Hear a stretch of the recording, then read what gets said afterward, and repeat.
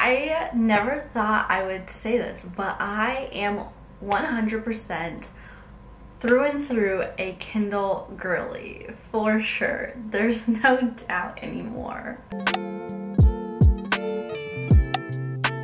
Hey guys, welcome back to my channel. If you're new here, I am so glad you are here. I also want to say thank you guys so much for 2,000 subscribers. I'm literally so shocked. Like, it is literally a dream come true. I think I've like started YouTube like 5 times and I finally stuck with it, and I'm just so glad you're here and we get to talk about books, and you love books, I love books.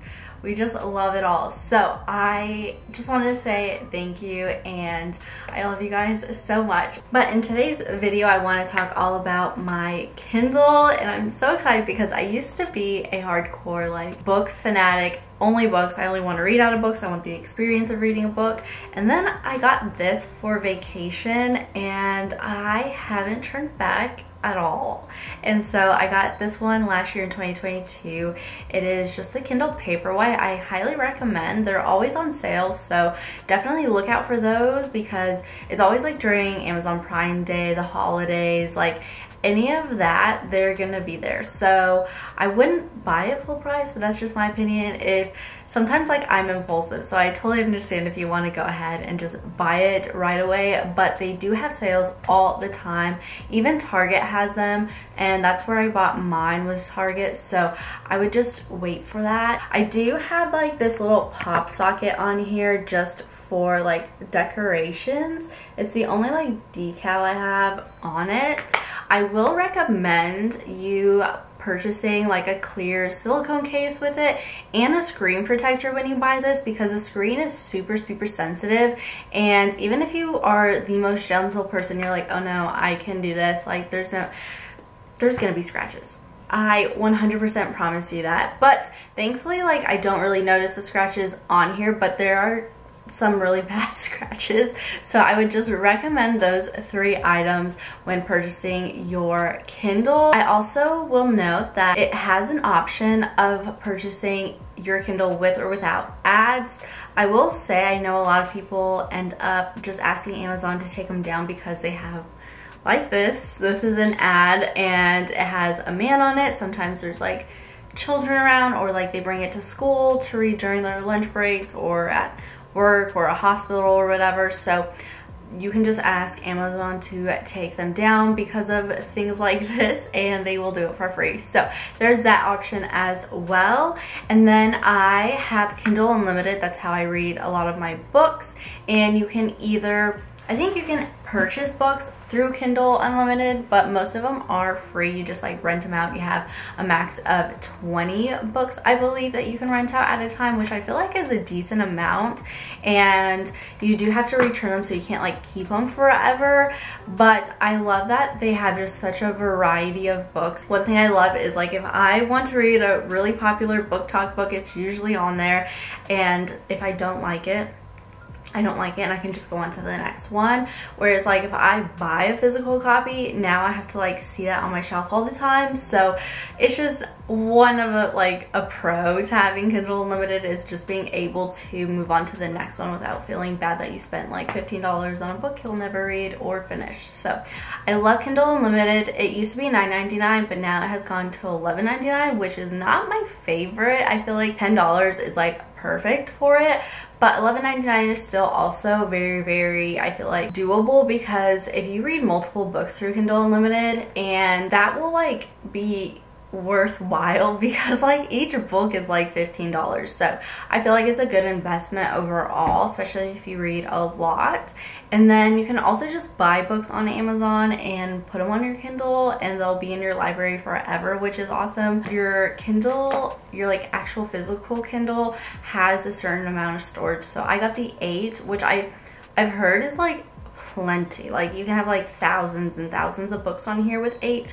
So there's that as well. Like you don't really have to worry about like losing storage or anything like that. So you can buy books on there, but I would recommend either Kindle Unlimited, or you can get the app Libby, which is through the library and like public library, and you just use your library card to sign in, and you can just rent Audible books or regular library books. You do, I believe, have to wait, whereas Kindle Unlimited, you don't have like that waiting time if like a ton of people want to read it at once. Like you can just get it on Kindle, whereas Libby, you do have to like wait sometimes. At least that's what I've heard. I don't know if they've updated it or anything like that. I have not used Libby, but from what I know, like some books, like if they're extremely popular, you have to wait, which doesn't make sense. If it's a e-reader, like wouldn't there just be like an unlimited amount? I don't know. Anyways, but you do have Audible, whereas Kindle, I think they're starting to get some Audible, but they don't really have a big variety of Audible books on there as well. So I believe they're probably starting to, but the Libby app probably has a lot more options as far as that goes. And there's another one, it's like Hopper or something, I don't know.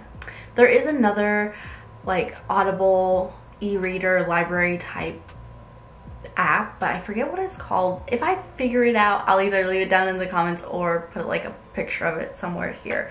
And then now onto like what's inside my Kindle, because I feel like I'm so nosy when it comes to like other people's books and like what's on their Kindle. When you open up your Kindle, this is kind of like what you see. This is the home screen. It like says your library, books that we think you'll like because of your reading history, and you just, oh, I don't know. I'll show you this as well. Like if you were to press on it, it'll give you like the kind of overview of the book, the series, whatever, but they just have like a ton of different things and categories for you based on your reading. And then if you go to your library, I have mine actually categorized, whereas like if I were to open up my library without this, it would just show all of the books that I own. But on Amazon Stuff Your Kindle Day, I ended up getting a ton of books that which now I own physically, not like physically, but electronically, you know what I mean.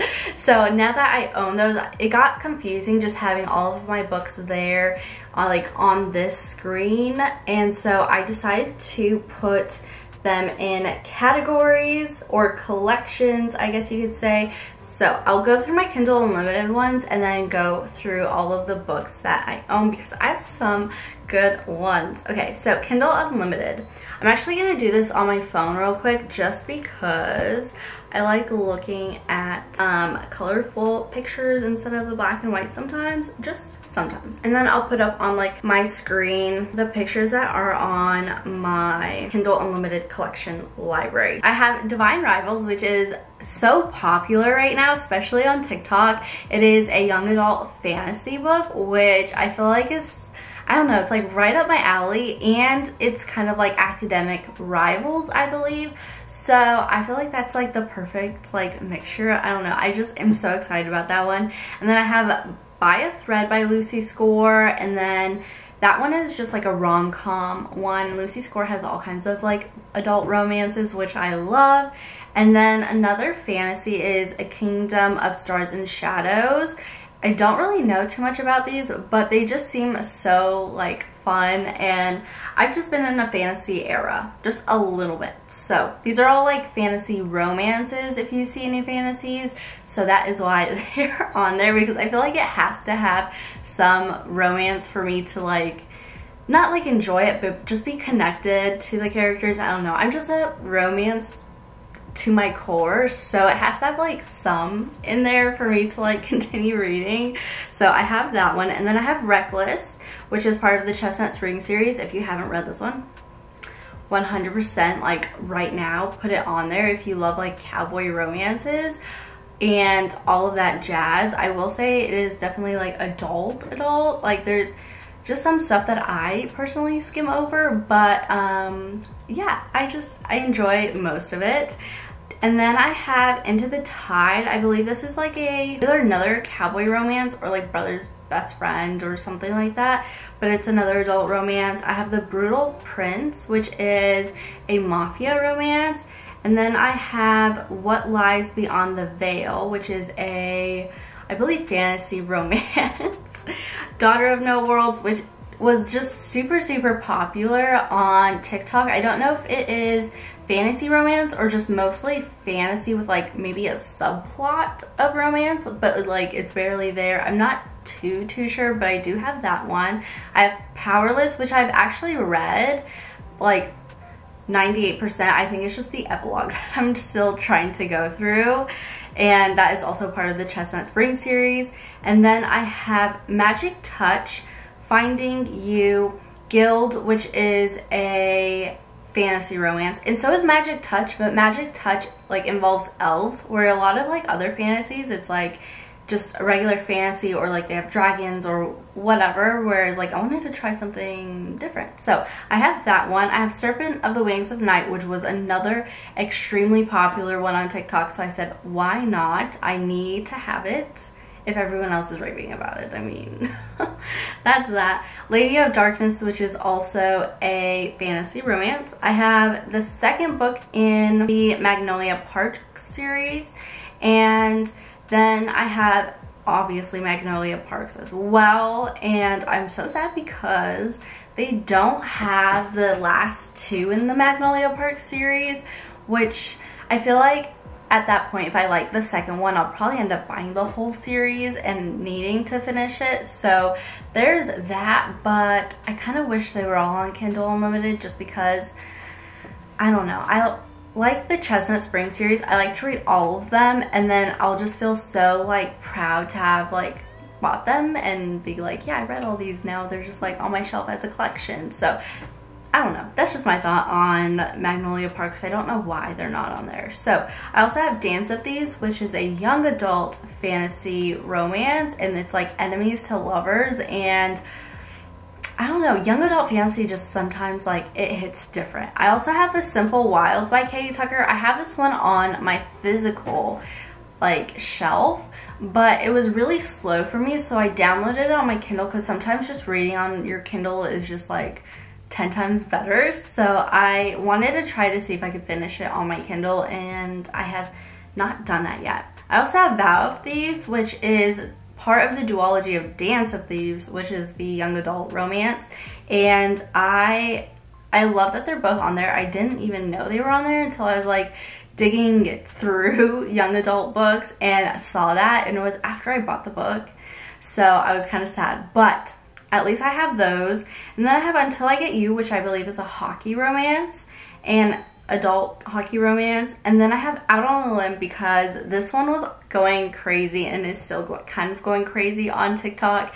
And like I said, I have to try it. I have to see if it's worth it. And those are all the ones that are on my Kindle Unlimited like section. And then I have all the books I own, which I got on Amazon Stuff Your Kindle Day. They do have it twice a year. I believe it's like in the spring and right before fall, or maybe it's summer and then fall. I think they have one later this year, but I'm not entirely sure. But these are the books that I have on the books I own. And the first one I've actually read, and I'm super excited to actually talk about it. It's called Cave of Terror, and it's actually written by my mom, and she's like starting to get into writing, and this is like a psychological short story. And honestly, it was so good. I was thoroughly impressed. I was like, this is so good. And like right from the get-go, you're put into like the story, and you're kind of like, what is going on? I'm scared, like what is happening? And it is just so good. It is definitely like a better thriller that I've read. It's a short story, but it's still super good. And at the end, it was like, I want more from this, or I want like more from the author, my mom. And if you're watching this, I want you to write more short stories, because it was just so good, and I was needing more from it, and in like a good way, not like in a good way. And so I would definitely recommend it. It's on Amazon. It's 99 cents, and so you should definitely go check it out. And then as far as like the other books I have Southern Charmer. I got this one because it is based in Charleston, which I love. And then I have More Than Friends. I think this is just like a workplace romance. Bet on It, Escape to Eden, which is a dystopian young adult book. And it's based off of like DNA and like just crazy things of like what DNA could do. I don't really remember, but that is like one of my #1 books I want to read from like this whole entire collection. Like, it sounds so crazy to me. So I have that one. I have The Coven of Ruin, which is a fantasy. Between Ink and Shadows, which is a fantasy. Me Being the Ether, which is fantasy. The Devil's Fool, fantasy. After Darkness Falls, vampire fantasy. Nightfall, fantasy. Golden Curse, fantasy.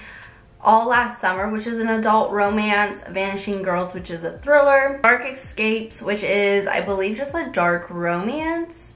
I don't really have too many dark romances, but I wanted to see if like it was something that, you know, I would enjoy. So I got that one. I have Night Elves because elves, why not? It is a fantasy. Spinning Out, sport romance. Private Property, I really don't know what this one is about, but I have it. One More Day, which I think is just a rom-com, which you always need one of those in between the fantasy because these are a lot of fantasy. I have Queen of Roses, fantasy, and then Off by Emma Creed, which is a new, I mean not new, but it is like another cowboy romance that I just found, so it's new to me. But it is an adult, like I think like dark cowboy romance, if I'm not mistaken. But I wanted to try the first one, and there's like 5 other books, so I was like, why not try the first one, see if it's something I like.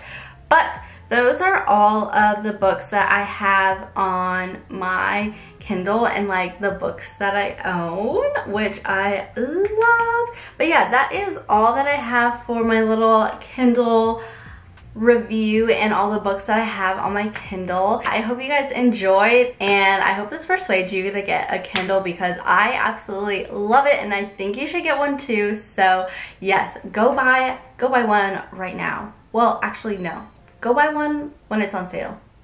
Yes, go do that, and I will see you guys in the next one.